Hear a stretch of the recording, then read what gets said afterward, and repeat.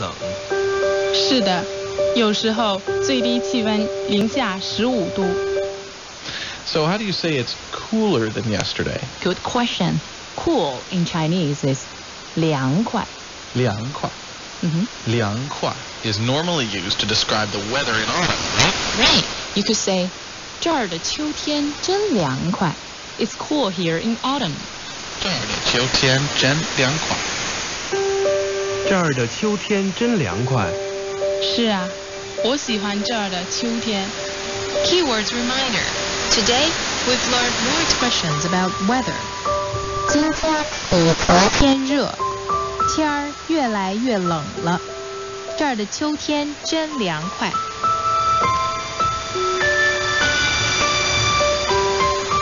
In China, it's considered that the cities of Nanjing, Chongqing, Wuhan, and Changsha in the south part of China are the 4 hottest cities.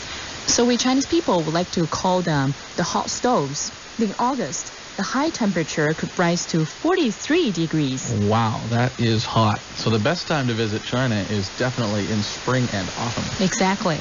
Okay, that's all for this edition of Chinese Studio. Our question of the day is, in Chinese, how do you say, today's hotter than yesterday? Well, class is over. 再见。明天见。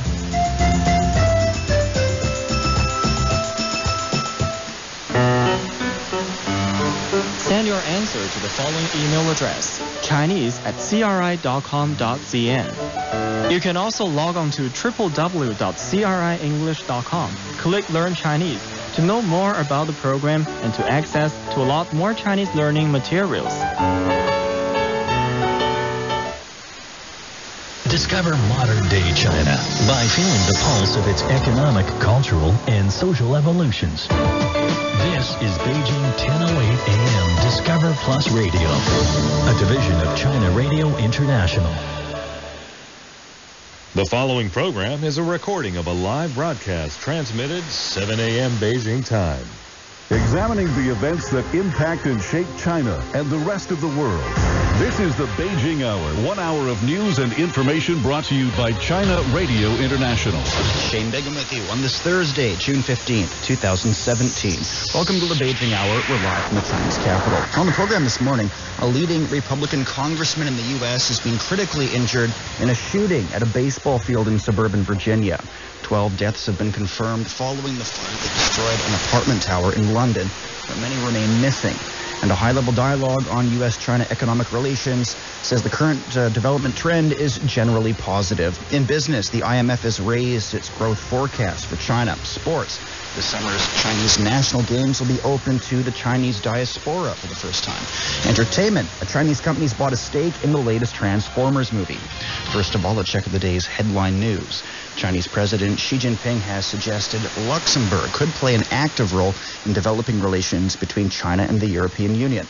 The Chinese leader told visiting Luxembourg Prime Minister Xavier Bettel that China sees Luxembourg as an important cooperative partner within the EU.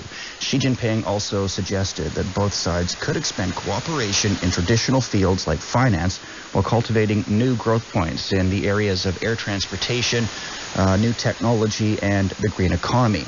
The president said China supports the construction of an air Silk Road between China's Zhengzhou and Luxembourg.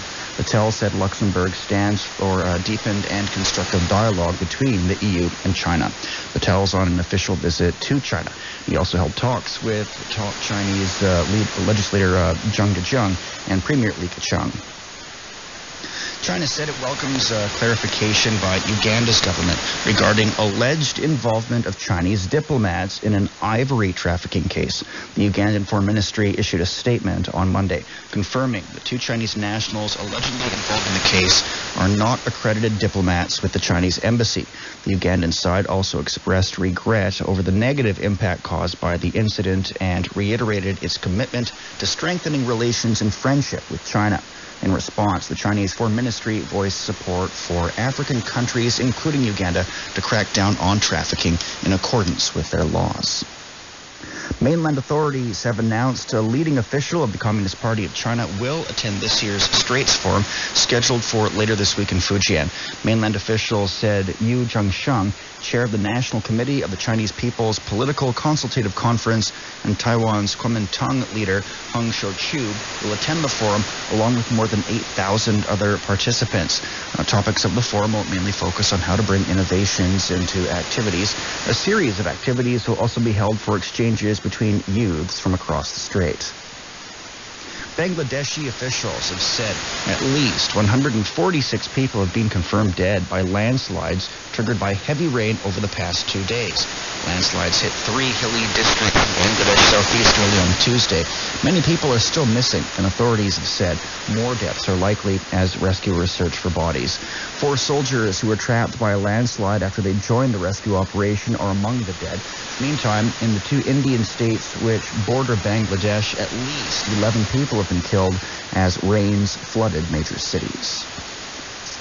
Russian President Vladimir Putin has said the country was ready to give an adequate response to NATO's expansion in order to maintain a strategic balance.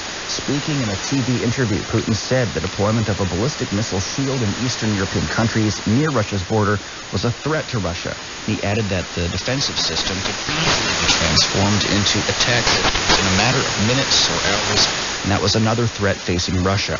According to Putin, their response will be much cheaper, but it will be effective. Everything in focus, all in one place. China Plus focuses on the Middle Kingdom, bringing you breaking news and the stories that matter to you. Search for China Plus in the App Store or Google Play. It's 5 minutes past the hour. A gunman opened fire at a baseball field in suburban Virginia on Wednesday, not far from Washington, D.C. House Representative Steve Scalise, the majority whip, and 4 others were injured. Our Washington chief correspondent Xiao Hong has more. The ambush occurred in the early morning when members of the Congressional Republican baseball team were practicing for Thursday night's charity game. House Representative Steve Scalise, the third-ranking Republican in the House, was shot in the hip, and 4 others, including 2 Capitol Police officers, were injured. President Trump praised the heroic actions of the police officers. Many lives would have been lost if not for the heroic actions of the 2 Capitol Police officers who took down the gunman despite sustaining gunshot wounds during a very, very brutal assault. The shooter, a 66-year-old Democrat supporter from the state of Illinois, died from gun wounds after he was taken to hospital. His social media posts showed a rage against President Trump, and in a 2015 post on his Facebook account, the shooter singled out the injured congressman, saying Representative Scalise should lose his job, but instead was awarded a raise. The message was accompanied by a cartoon depiction of Scalise. Although federal authorities said it was too early to determine whether the assault targeted members of Congress, House Representative Ron DeSantis, who left the scene before the shooting, disclosed his encounter with the shooter. I did have an interaction with someone in the parking lot who asked me if the team practicing was a Democrat or Republican team. I told him they were Republicans. He said, "Okay, thanks," turned around. I got in the car and left, found out that my Republican colleagues were targeted. It's also revealed that the shooter had once volunteered for Senator Bernie Sanders' campaign last year. The senator immediately denounced the brutal act. Real change can only be found through nonviolent action, and anything else runs counter to our most deeply held American values. President Trump also urged the nation to stay in solidarity. We may have our differences, but we do well in times like these to remember that everyone who serves in our nation's capital is here because, above all, they love our country. We can all agree that we are strongest when we are unified. Some lawmakers said this should be a turning point to change the political climate in the country. Xiang Hong, CRI, Washington, D.C. 4 people have reportedly been killed in a shooting at a UPS facility in San Francisco, including the shooter. 2 injured victims have been taken to hospital. According to Acting Chief Tony Chaplin of the San Francisco Police Department, the shooter shot himself in the head during a confrontation with police officers at the scene on Wednesday.